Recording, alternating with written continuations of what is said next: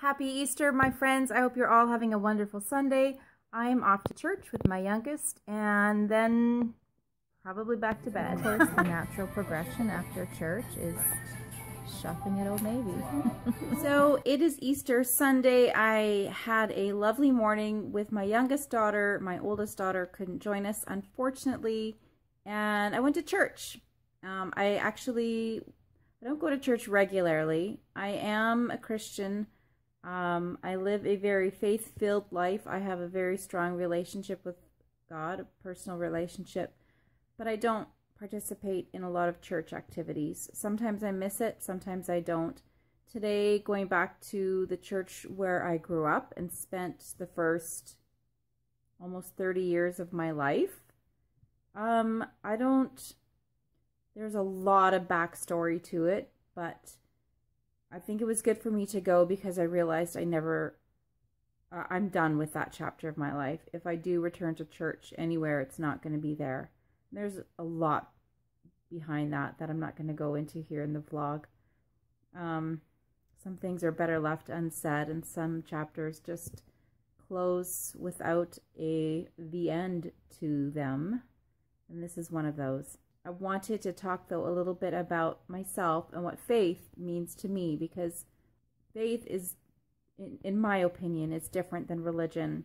Religion is that constructed, organized, structured activity that you're expected to attend and participate in. And while there's definitely some value in being around people who have the same beliefs and have the same levels of faith and that kind of thing, my journey, it just hasn't fit in well with that, and not even just now as an adult, but even as a younger child. Like, now when I think back on my life, I think so many things happened to me because of structure that was forced upon me. Now that I'm in my 50s, I realize that I've always been a square peg trying to fit into a round hole, and it just, I've been forcing myself in and just never fitting. And call me a slow learner, I don't care.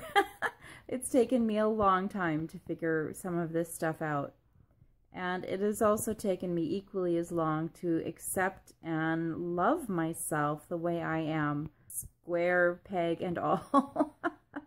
And I think that is life. Like, that is where the absolute essence and joy of life is in learning who you are, where you fit, even if that's just one other person. You fit with someone. I don't think we're intended to be 100% alone. And then knowing how best to serve others. And that's, serving others means anyone, in my opinion, not just the people who are the same as you, if that makes sense. So, and for me, faith has been a huge part of that. Not religion, but faith. Faith has, quite honestly, kept me alive. A lot of different situations throughout the last, going back to teen years, there have been different situations where that felt hopeless, and I didn't know it at the time, but it was faith that helped me through that. It's always been faith, and to me, my faith is in God. Another thing about me, though, is while there are many different religions, I don't judge. It's not my place. I won't judge. It's one of the reasons why I stay away from watching the news. And quite frankly, even though I do social media for a living, I stay off of a lot of social media because I can't handle the judgment and the shit, the crap that's going on in the world, and how it's all centered around hate and an unwillingness to understand one another. So I just stay away. And I think that's okay because it keeps me sane. Anyways, I just wanted to share myself a little bit with you today and explain a little bit what faith means to me and how grateful I am just for this life and all the good things it holds. I was so grateful to spend some time with my children over this weekend. That doesn't happen often anymore, so that's been wonderful. And that's it. So I'm going to watch hockey now for the rest of the evening because 'tis the season. Even though my team isn't in the NHL playoffs, I still watch the playoffs because it's exceptional hockey.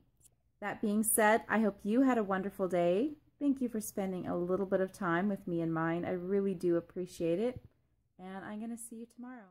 1, 2, 1, 2, 3, 4. I don't know much about art, but I know what I like.